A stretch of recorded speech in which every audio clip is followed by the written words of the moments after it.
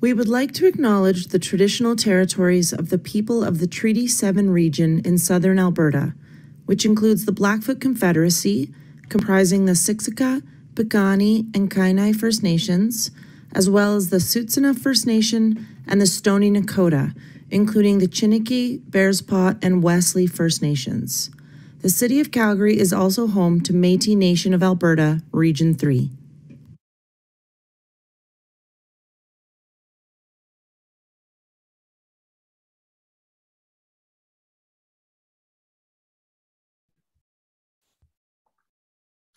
Hello, everyone, and welcome back to another wonderful webinar from the School of Public Policy and the Simpson Center specifically. We are so excited to bring you today's topic. It's going to be an exciting one. The title today is Soil Carbon Sequestration.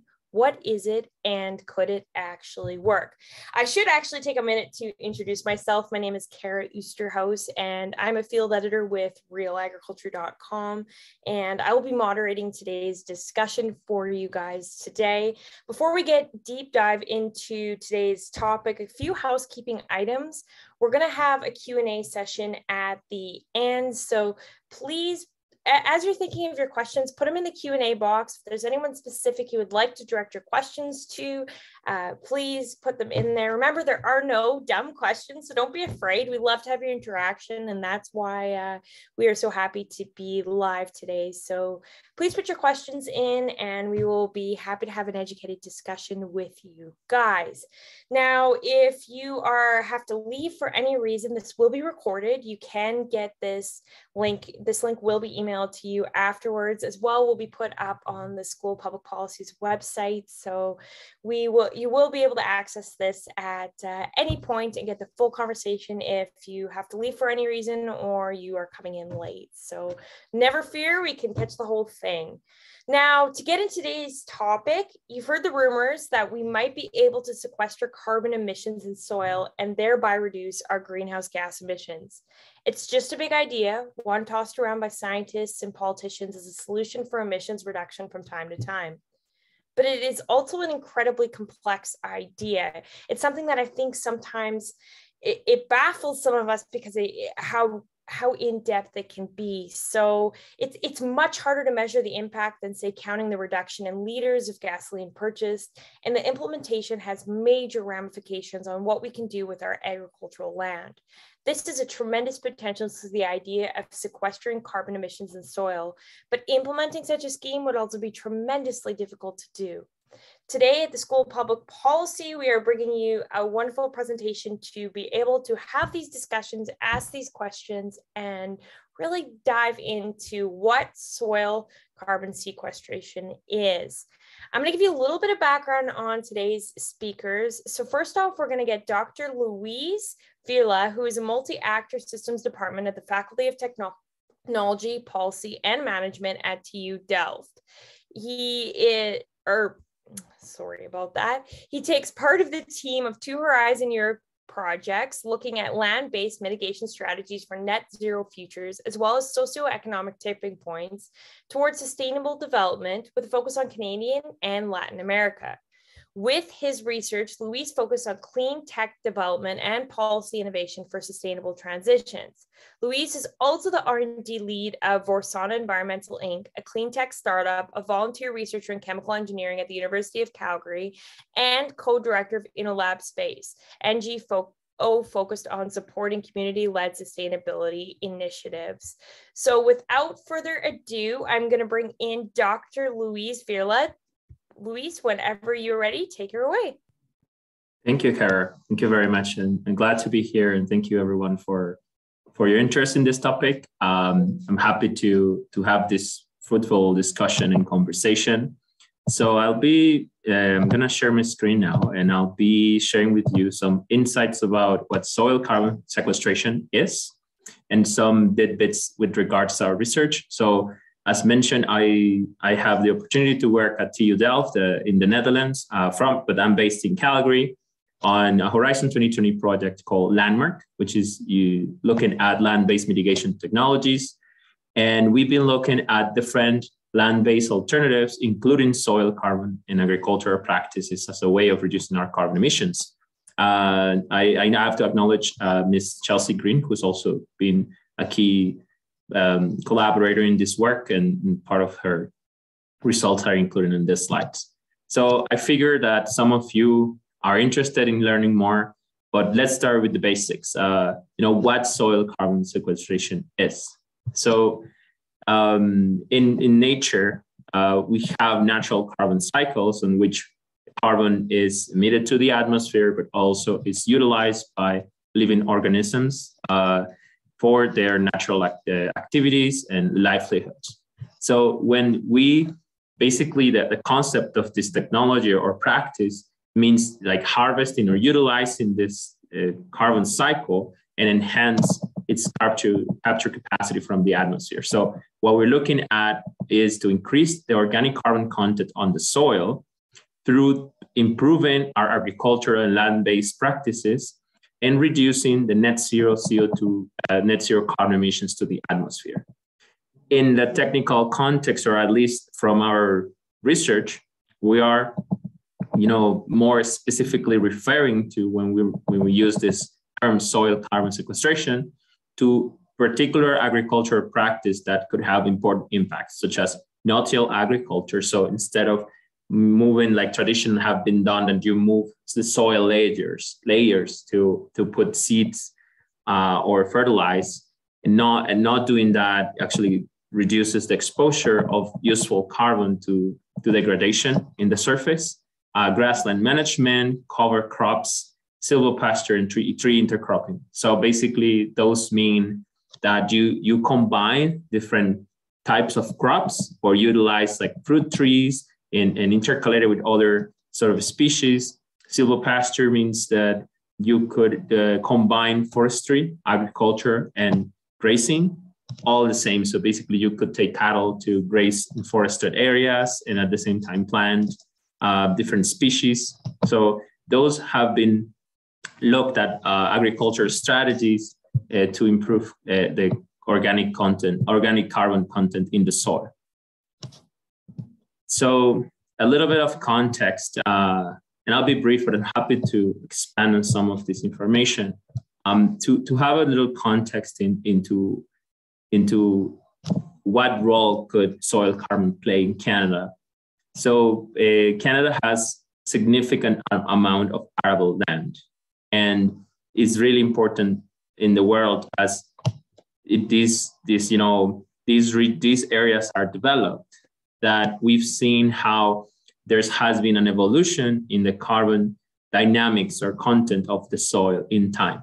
So what you see here is a graph of the amount of cumulative carbon, so the change in carbon from the 1981 to 2011 in the different provinces. So the soil carbon sequestration in Canada, so if we improve or optimize our land management and agricultural practices to increase the amount of carbon we can store in the soil, there's a potential that we could sequester 22 megatons of CO2 per year, which is equivalent to 11% of total Canadian emissions. And through time, because of the evolution of agricultural practices, we have seen a dynamic among different provinces, so especially the prairie provinces, has significantly increased the amount of carbon that soil can sequester, especially due to incorporation of eliminating summer fallow practices, which basically means that you leave the unproductive land through productive crop season, but instead using more perennial crops and other no-tillage practices that has helped prairie provinces to significantly increase the amount of soil carbon in agricultural practice. But unfortunately, on the eastern provinces, we have seen a decrease on soil carbon due to switching from perennial to more seasonal type of crops. So as the cattle industry has reduced, farmers in the east have switched to oil seeds and other more non-perennial crops that, for example, they used to grow grazing for and hay for cattle. So that has unfortunately created a reduction in soil carbon content in the east. Luckily, the contribution of prairie provinces leads into a net increment in the whole Canada, and also proves that some of these, actionable initiatives can really create a very positive impact when it comes to sequestering carbon. So in terms of economics, when we looked at technologies to remove carbon, especially from the atmosphere, it is very important that we can understand potential cost of carbon removed. And the reason being is because there could be economic incentives for those farmers who really are following this practices. And probably we'll hear more about those policies later with our colleague Jen. But in this case, this graph shows that different agricultural practices and alternatives, such as cover crops, tree intercropping, silvopastures, the ones I mentioned before. And it shows us the potential it could have to sequester carbon in Canada. So on the x-axis, we see teragrams of CO2 per year. And you could see that cover crops could be significantly big next to utilizing biochar, completing soils, but there's some uncertainties around that. Nutrient management, tree intercropping. And you see that different shades of gray, that the cost could vary. So when we looked at darker colors, darker gray, that means that we can achieve almost 10 teragrams of CO2 per year. So a significant amount, like a third of this potential, with less than $10 of dollars per ton of CO2. This is very important because that tells us that based on carbon incentives or carbon pricing, economy-wide carbon pricing, it could be economic for farmers to actually create an additional source of income through increasing the amount of CO2 they can capture or sequester in their agricultural soils. So we see an increment in cost depending on challenges or technological changes that are needed. So we see ranges between $50 or $100 per ton of CO2. However, this is pretty encouraging because most of these agricultural practices fall below the projected carbon cost that the government has already signed off. So this is encouraging in the sense that these actions could be economic in helping us sequester a significant amount of carbon in the future. Well, right now and in the future. So when it comes to land use, we cannot neglect the fact that these strategies or nature-based solutions are susceptible to risks and uncertainties, especially climate risks, which means that as the environment changes due to climate change, we are more prone to floods, as we unfortunately have seen our neighbors in BC, or droughts, which we've had this year in the prairie region, forest fires and wildfires. These are all risks when it comes to how much certainty we can have in pursuing agricultural practices from climate mitigation adaptation perspective. So science indicates that Canada is warming 2 times faster than the rest of the world, and the north even more.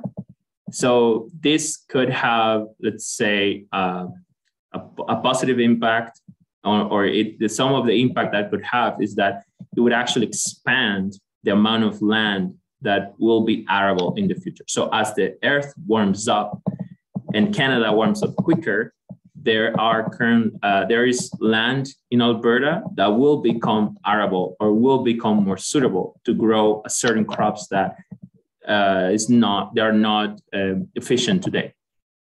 So that also could extend the growing season, which means that our soils could be more productive from an agricultural perspective. However, it could have an negative impact in the sense that we could see increased droughts, floods, and wildfires. And research also indicates that what we don't have as arable land today, so that's this potential expansion. So what you see in blue And you could see it's very interesting that in Canada, significantly compared to the rest of the world, is one of the areas where a large amount of land will become arable due to changing climate.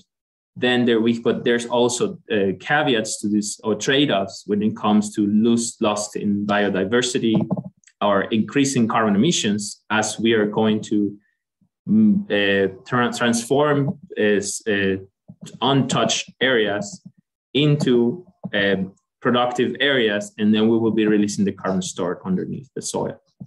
So when we looked at benefits and trade-offs, so the areas in green indicate positive progress, and the areas in red indicate, and this graph here indicate actually more towards a negative declining trends. So between 1981 and 2011, right, we have seen a decrease in pesticides, nitrogen, phosphorus, and water pollution through the coliforms in water. And we have seen also increases on cover crops, not much wildlife impact, and also the greenhouse gas emissions have remained relatively steady. So unfortunately, because of the way we're managing soils, our agricultural soils are not sequestering carbon. Actually, they are emitting carbon to the atmosphere. So today, agricultural land in Canada corresponds to 6% of carbon emissions, which is not small. The soil could become negative emission, which means that it could sequester more CO2 than the one that it emits, but best management practices have to be implemented. Though the use of fertilizers reduce tillage, so that's a good end. So by reducing tillage, we reduce the amount of of carbon emissions. On the other end, we also have other pollutant emissions and impacts on water quality. At the same time, production of fertilizers releases a significant amount of carbon emissions. So that all adds up into the balance of how we looked at the agricultural sector. So as mentioned, as we expand arable land or agricultural areas, we also endanger biodiversity and other important environmental ecosystem services, which they also have to be properly assessed and valued when it comes to understanding the potential and looking towards a sustainable transition without endangering food safety. So when it comes to future outlook, there's very important actions. Science is pretty clear about the potential of soils and the key role of Canada. But more importantly, like prairie provinces have more than 80% of the agricultural land in Canada. So it's really key to have comprehensive strategies and transform soils into sequestering elements. But there's also efforts needed around livestock production, manure fertilizer use, and energy consumption in the sector to really reduce carbon emissions. How to approach it's very significantly. Context province and specific approaches are required. Soils vary in quality and properties, also crops. So all of these factors need to be assessed carefully in order to have comprehensive plans of action. The standards for greenhouse gas accounting, unfortunately, right now are not pretty strong. So there are a lot of uncertainties around how greenhouse gas emissions or carbon fluxes are properly quantified, especially around land use. This year, the government has announced it will be releasing a plan to create more comprehensive voluntary carbon markets. There are organizations such as Gold Standard and some companies actually based in Alberta doing amazing work on helping farmers and organizations to do this quantification, but high uncertainty remains on proper calculation. And it's important to also understand the interaction of agriculture with other sectors, because carbon emissions should be looked at from cradle to grave, which means that you need to look at the whole supply chain of the sector, and important actions around fertilizer production are required in order to really have a low carbon emission agricultural sector. However, I want to leave you with the message that is definitely possible. It's huge potential here especially in the prairie provinces and all across Canada. And we have the opportunity to really kick off and take the lead on bringing benefits not only on the environmental and climate agenda, but also helping farmers to participate in carbon markets and find additional economic benefits to already very good economic activities. I think with that, I have finalized my short presentation. I know you probably have a lot of questions, but I'm happy to have further chat with you during the Q&A section. And there's some of our contact information for the Landmark project for those who would like to follow up. Thank you so much. Thank you very much, Luis. And yeah, I'm sure there are some questions coming in, so I am seeing them. Thank you very much. We will get to them right after the next presentation. As I said, we have two panelists today, so we're going to head on over to the second panelist, but be sure to keep those questions coming because we would love to have that discussion afterwards. So without further ado, I'm going to bring in Dr. Jen Siodorova. She is a postdoctoral associate at the School of Public Policy at University of Calgary. Her special area of expertise is collection, documentation, and utilization of Indigenous and local knowledge in wildlife management, science, and industrial development in Canada, the US, and Siberia, Russia. Her research also involves the analysis of environmental impact assessments in the US and Northern Canada.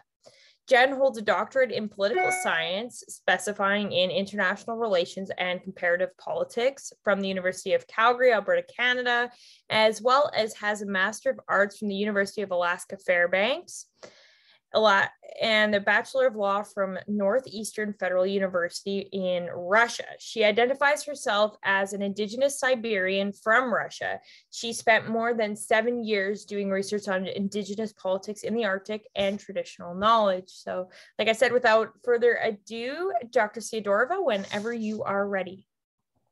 Thank you so much, Kara. And thank you for having me today. So I'm going to talk more about the policy perspectives of the soil carbon sequestration. And as Luis mentioned, the soil carbon sequestration is more like a circular process when the certain amount of carbon dioxide is being absorbed as an outcome of the photosynthesis process. And I'm saying circular because also a certain amount of carbon dioxide is being emitted by respiration into the atmosphere. So in this regard, my main message would be that soil carbon sequestration is not only the issue of climate change mitigation, but because it has to deal with soil carbon accumulation, but also matters that it boosts soil productivity. So it gives certain benefits to farmers, and also it gives certain benefits for them in terms of like carbon offset regulations. And also, as Luis mentioned, that soil carbon sequestration is good for agriculture because it increases resilience to floods and droughts. So it gives some benefits in terms of regulation of natural disasters that could always happen. So at the federal level in Canada, right now, we deal with two very important documents. The first is a recently adopted Pan-Canadian Framework on Clean Growth and Climate Change, which identifies soil carbon sequestration as one of the topics and one of the issues in nature-based solutions. And specifically in the Canadian context, 3 different sources have been identified by these documents as carbon sinks. So we're talking about forestry, we're talking about agricultural land use, and we're also talking about wetlands. And also I wanted to mention that in more like a global context, oceans also a large source of, I would say that's large carbon sink source. And when we're talking about the federal regulation, it's more like the encouragement for federal, provincial, and territorial governments to cooperate together. So that being said, that federal policymakers trying to kind of regulate land use and conservation measures in order to advance greenhouse gases management practices. So right now, this particular moment at the federal level, it's mostly through no-till agriculture management. And that's the main technique that is being used for soil carbon sequestration. So the second document that also has been adopted quite recently is called the Federal Greenhouse Gas Offset System. And it's more about the attempt to quantify greenhouse gas emissions that could provide some benefits to farmers. And this particular document has been just recently released in 2020. And it's, according to these documents, soil carbon sequestration is one of the particular ways to imagine how carbon offsets could be paid off to the farmers. So it's more like, right with other three elements, soil carbon sequestration has been identified as a way for farmers to mitigate climate change outcomes. And so at the federal level, I would also say that there's definitely a difference in terms of climate conditions for farmers because, for example, in Eastern Canada, there is a high moisture. So that being said, some of the agricultural techniques such as no-till management, they are considered to be less efficient than in Western Canada, because in Western Canada and prairies, we deal with more like a dry soil. So those regions are considered to be dry, and that's why no-till management agriculture technique is more efficient in the Western Canadian context. So it generates more carbon sink. And if you look at two different types of land, for example, if you have soil which is red, that means that this particular soil doesn't have much of carbon in it. And if you look at the specifically dark brown soil, that means that this particular type of land has a lot of soil. And actually, dark brown soil is called chernozem, which derived from the Russian word chernozem, which means dark and soil. And if we look at the Albertan map, we can say that the large amount of chernozem is concentrated in I would say central Alberta, so near Red Deer, as well as in Calgary in southern Alberta. So you can see that a lot of farms that located predominantly near Calgary, they have a lot of potential for soil carbon sequestration. And it was also argued that since the year 2000, Alberta soils have sank more carbon than emitted. So that being said, Alberta has a lot of potential in terms of soil carbon sequestration. So the specific provincial regulation that's been adopted specifically in Alberta is called the Conservation Cropping Protocol, and it identifies no-till management agriculture practices, specifically very efficient measure to increase the amount of soil carbon in soil. And since I mentioned so many times what is no-till management, just for those who don't know about it, it's more like a technique for growing crops without disturbing the soil through tillage. So that's how chernozem can be easily generated. And it's actually really good for mitigating climate change. And also it's really good for productivity of land use. Next slide, please. So you can see that it's more like a circular process. And in terms of the agricultural land use, we're also dealing with livestock. So that being said, that animal, they eat crops, they eat grass, and through their animal waste, there's also certain production of carbon dioxide in the atmosphere. And you can see that there are many also different ways of dealing with soil carbon sequestration. So no-till management is not the only option for agriculture because, for example, rotating grazing technologies, when, for example, if you imagine like the pasture, and if it's divided by 4 sections, each of these sections is called paddock. So if you move cattle from one paddock to another paddock after about 50 or 70% of the cover is being removed, that being said that you produce much better land and more carbon can be sank into soil. And also there's, can you please go to the next slide? There's another documentary which is called The Carbon Cowboys, and it's about the farmers in the United States and Southern Canada.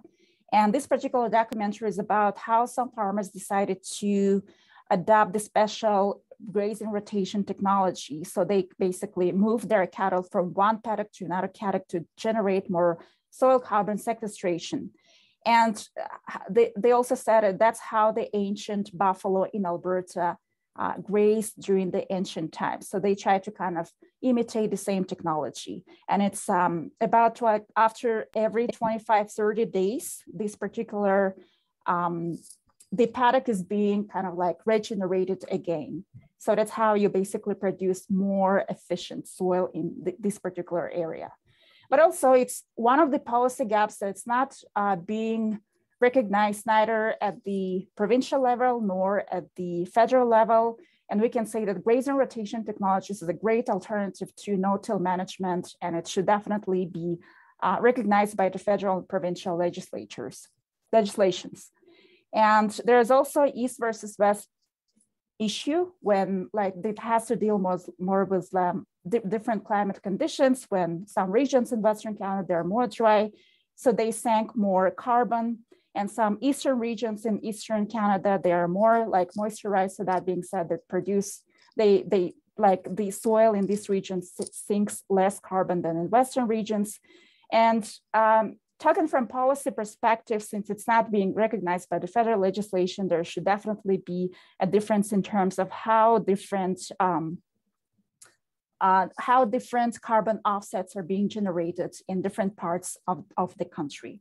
So that's why East versus the West is definitely not only a technological problem, but also it's a policy issue as well. And it should be recognized at the both federal and provincial levels. Thank you.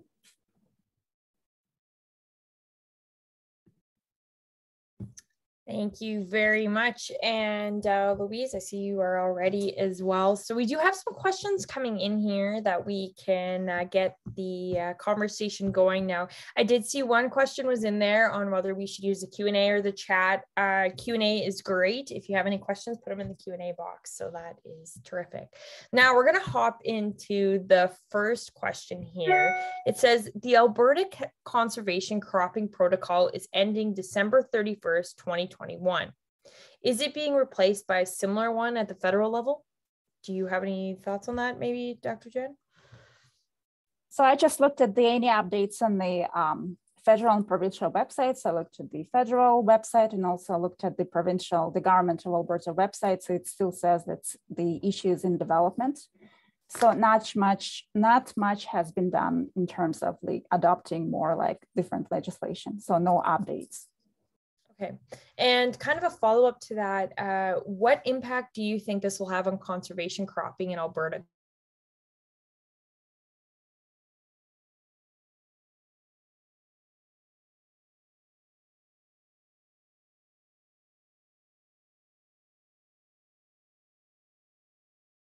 I think it seems that we have lost Cara, but Jen, are you able to hear me okay? Yeah, I can hear you. Yeah, so Cara is frozen, but maybe Jen, are you able to answer the question? So what's the impact of potentially losing this policy and the efforts that already are going on with conservation cropping in Alberta? So I would say that in terms of conservation cropping in Alberta, it's more about like the attempt to quantify the amount of the carbon offsets produced in the province.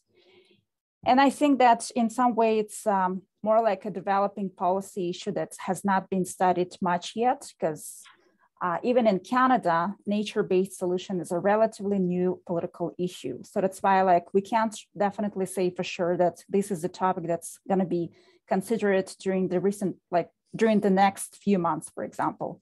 So I would say that conservation cropping protocol is very important for the province, but at the same time, because it doesn't necessarily explicitly show the benefits to the farmers, I don't think it's the #1 policy issue for the province. So that was like my understanding. That's how I read the legislation.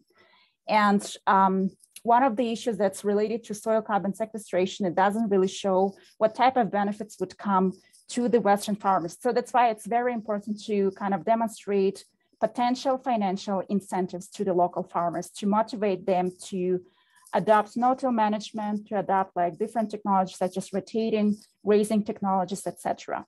And from the economic issues, it's still not clear how much carbon offsets can be generated as the result of soil carbon sequestration. So that's why like I think it's definitely an issue that's very political. It's very topical in terms of the legislation, but because there's not enough economic research on this particular topic, we can say that the legislation is definitely kind of, the process of the decision making is very slow in terms of soil carbon sequestration. Sorry, my internet keeps popping in and out here. Of course, that's how she works when you need to be live. But another question here for Louise actually is, can you elaborate more on what silvopasture is and how this could realistically be used in somewhere like Alberta?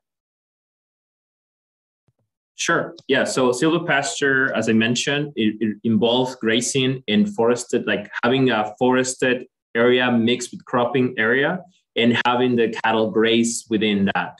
And I don't have first-hand information of that, but I have found information that is already being used in Alberta and is being flagged as a high potential for Alberta to, have more sustainable grazing practices. So it is my understanding that it's already been implemented, and it's my understanding there are incentives from helping farmers to incorporate these practices. I hope that answered the question. Yeah, you bet. Now over to Jen. Where do you see the largest policy gap between East and Western Canada? When it comes to this sort of thing? So the thing is, I would say that carbon offsets regulations at the federal level do not really identify the difference in terms of the soil carbon sequestration. And I would say that there is not enough statistical information how much exactly Western and Eastern farmers generate soil carbon sequestration. So that's why because there is a lack of actual technical and statistical data, the federal legislation treats both Western and Eastern farmers equally. Whereas, as Luis mentioned before in his presentation, Eastern farmers unfortunately generate much less carbon than Western producers do. So that's why there is not enough incentives for Western farmers to change their agriculture techniques, because they basically get paid the same. And if I may jump on that, Kara, the evolution we've seen, at least from the East, is responding also to economic context, right? So based on the economic possibilities, they shift off to a different crop that actually led in a reduction in soil carbon. So we are talking here about a very complex context in which farmers need to, make a living. They need to keep being competitive in a global economy with the products that are on demand. But the challenge is actually facilitating that as the world transitions in a low carbon economy. So I see that, and complementing from Jen's comments, there are really not comprehensive policy to start off, but we've seen some good indications. I've heard. This can be confirmed, hopefully, with someone in the audience, that I've heard the province of Alberta was working in some sort of policy framework for nature-based solutions, at least on the agricultural. I hope it is really necessary that we can, have such thing to move forward quicker. At the same time, see if voluntary carbon markets become more available. And as Canada is deploying its own carbon market regulation, hopefully farmers are allowed to come in and benefit from these opportunities on evaluating the sequestering value they are providing to society. Absolutely. The next question here is for either of you can answer here. It says, has there been any research on the intentional use of biochar as an animal bedding ingredient as a method of improving agricultural compost, nutrient management, and for SCS in Canada or the Western provinces? Luis, you're nodding your head. Maybe you have some thoughts there. Yes. Thank you for the question. So sure. Based on our research, it's quite interesting, and we're looking into that more in depth, because there was a huge hype, maybe some people remembered very well, around biochar and implementing biochar for soil completion as a way and a route to increase soil carbon, and also use it as a carbon sequestration alternative. However, we saw around 5 years ago, a lot of these efforts stopped. And we found studies that show that the results on biochar were inconclusive. So apparently some areas where experiments were done didn't really result in a ultimate carbon positive effect. So meaning that the carbon sequestration wasn't as expected. some areas did. So, and I remember seeing studies from Saskatchewan and Alberta. There's also concerns on biochar degradation, because as biochar is an organic compound, microbes and microorganisms could eat of it.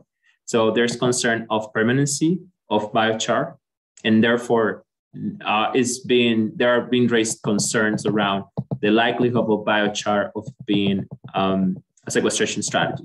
However, there's more studies needed. And what we see as very interesting from biochar perspective is our colleagues in Stockholm have looked at the Stockholm Biochar project, where they have a pretty interesting circular proposal to use biochar as an energy source, and also as a way of utilizing on Stockholm gardens. So there are opportunities, but further research is necessary to get more information and valuing carbon different ways. So permanency is a big factor. Some nature-based solutions have long permanency, but low capture rates or sequestration rates, whereas others have large sequestration rates, but maybe shorter permanency. So those are factors that we are studying how could they be added in how the carbon that is sequestered is valued. So comprehensive policies can be proposed. So I would also add to that, in the policy context, biochar is mostly treated as a fertilizer. But the thing is, it's a very, very, I would say, expensive fertilizer, because the production of biochar is a very sophisticated technology. And there are currently 2 machines located in Alberta in small towns. So the production of biochar requires specific technology.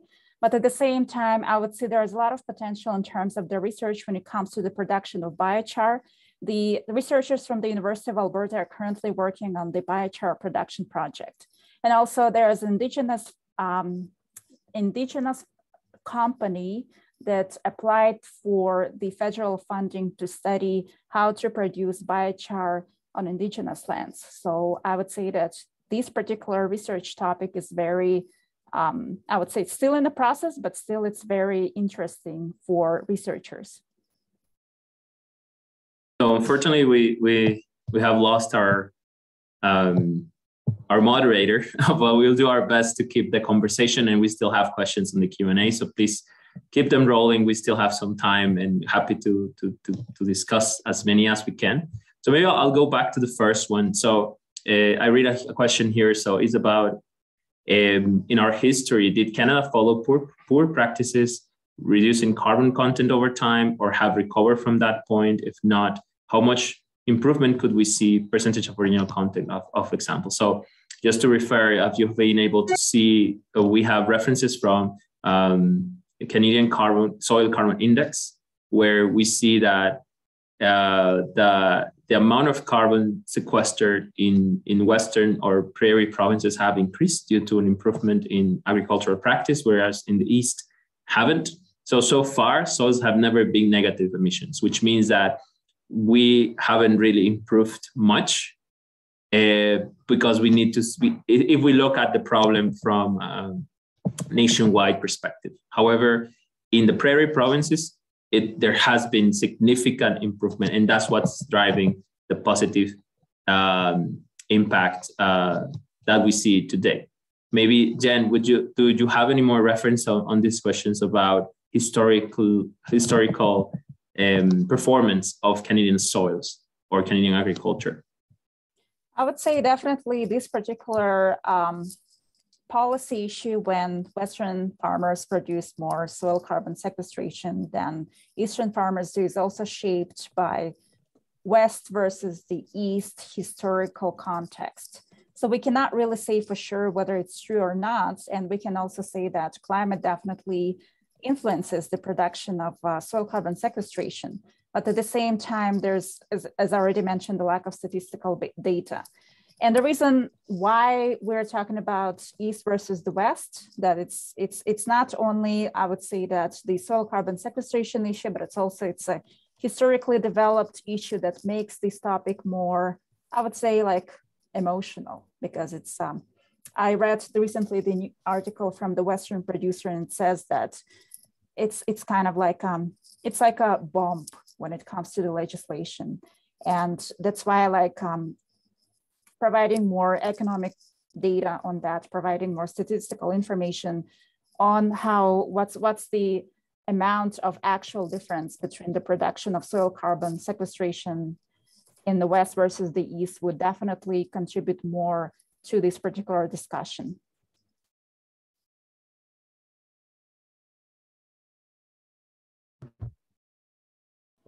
Thank you very much. We are having some sort of windstorm here, and it is causing all sorts of issues. I sincerely apologize to anyone watching. So anyways, these are some great comments. Thank you, Louise, for hopping in here. We have a question coming in here regarding animal feed. It says there have been studies on animal feed reducing carbon emissions. Do either of you know if Alberta is working on a policy regarding this? Unfortunately, I don't have information on animal feed. I apologize, but definitely an interesting thing to look into. Not sure, Jen, if you would have. I don't know actually anything about it. No worries. Now, Louise, you had mentioned biochar, and there's somebody in the Q&A here as saying, I'm not familiar with biochar. Could you please describe what the process is? Is that something you could elaborate a bit on for the audience? Of course, my pleasure. So biochar is the product of processing wood or biomass in the absence of oxygen. So when you pyrolyze at mild conditions wood, you will get this carbonaceous product called biochar, which is rich in carbon, and porosity is relatively low. What you've done is remove moisture and some of the volatile organic content of it. So what has been proposed for biochar is that you could utilize it as soil completion alternative. So when you put biochar in the soil, it's been proposed that it helps retaining moisture in certain type of soils, which helps with crops. Also, it helps with retention of other nutrients such as phosphorus and nitrogen. And it's been researched that it could increase crop productivity. There are many ways of using biochar as an energy source, right? So we are familiar with wood pellets as a heating source. Biochar can also be. So what you do when you process this biomass, that could be, waste, could be wood, chips, could be residues from forestry. And what you do is that you remove volatiles and water, right? The volume reduces, so that it is a way easier to transport and less expensive. And then you can still use that carbon content as a heat source of fuel. There are many other things biochar can be used for. Could be an absorbent, depending on the conditions. It's being tested for soil restoration. But as I said, as a sequestration strategy, it is very important to account for carbon footprint all across the supply chain. So because making biochar, it requires high temperature. You are consuming energy in that step. And then you need to transport it. You need to utilize a machinery to incorporate or mix it with the soil.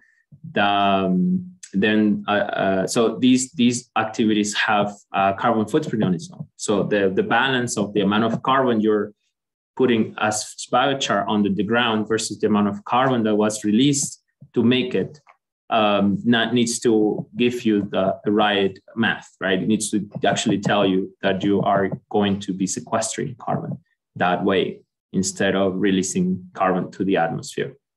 I hope that answers the question. If not, you will have my contact information. I'm happy to answer some of these questions by email later.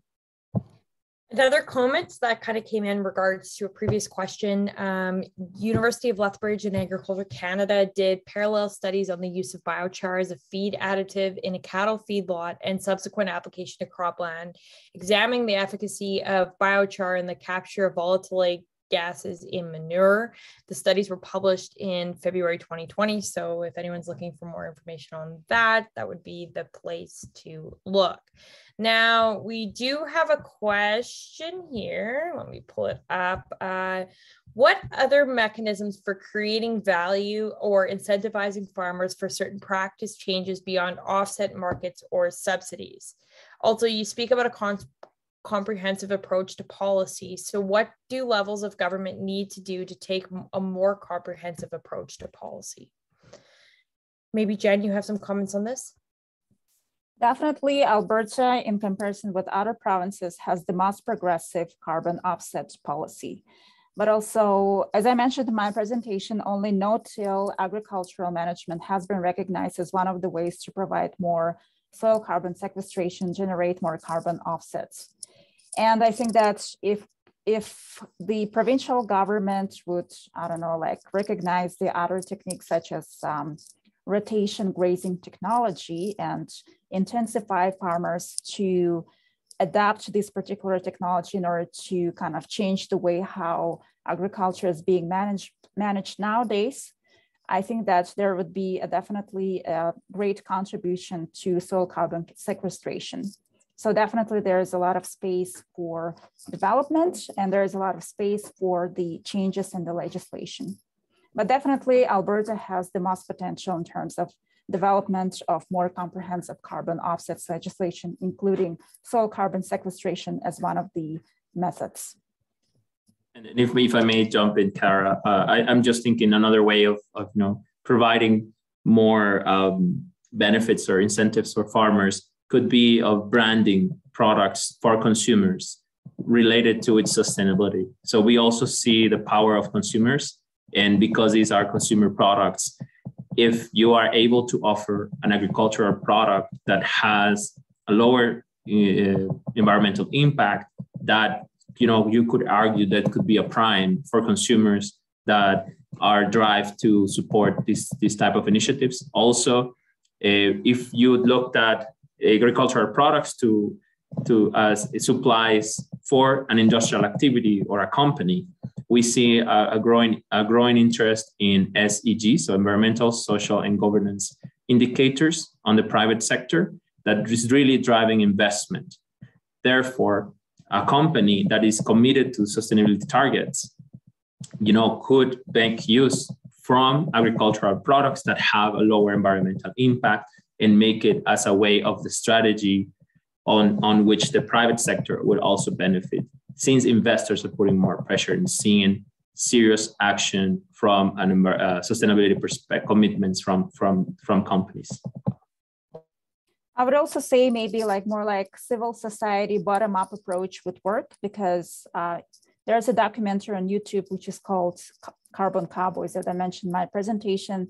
And there is a case study from Alberta, Canada. There is a farm near Calgary. So they practice innovative technologies in order to generate more carbon dioxide in soil. And they also said it prevents floods and drought. They also showed the difference between the land that was cultivated according to more like traditional technologies, and the land that was cultivated according to more like innovative technologies.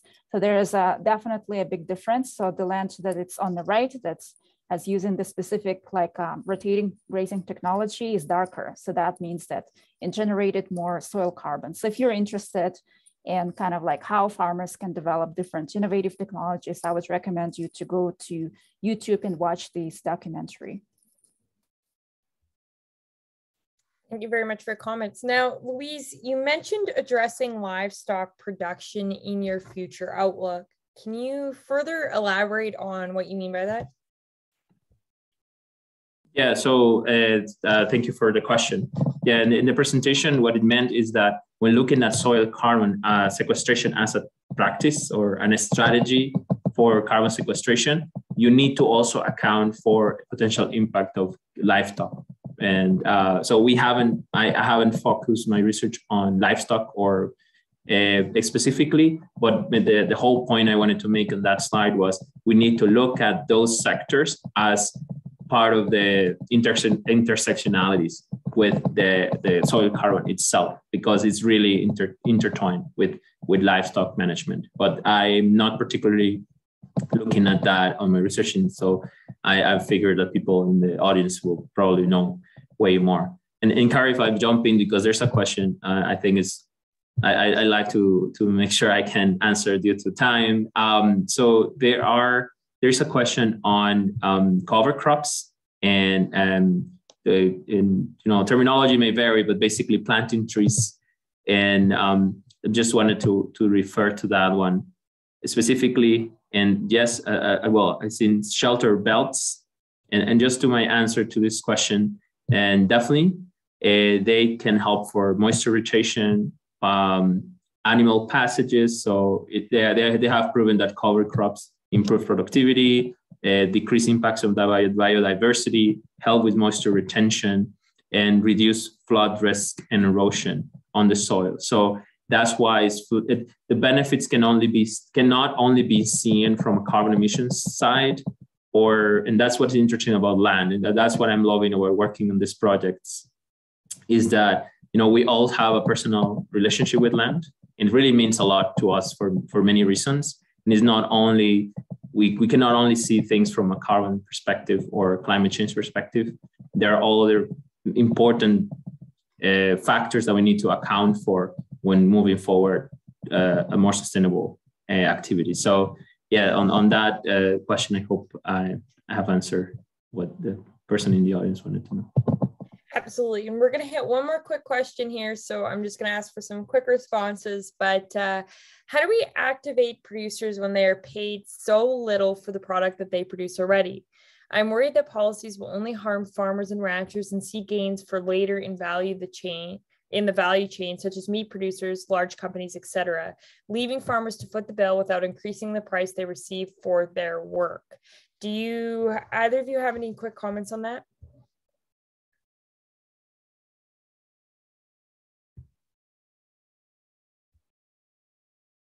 Jen or Louise? If not, that's okay. We can move on. Would you please repeat the question, Kara?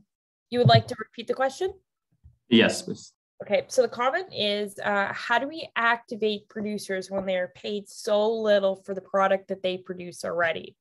And as you mentioned, I know, Louise, you mentioned in your presentation too, that there's not the huge payback there. So this attendee is saying, I'm worried that policies will only harm farmers and ranchers and see gains for later in the value chain, such as meat producers, large companies, etc., leaving farmers to foot the bill without increasing the price they receive for their work.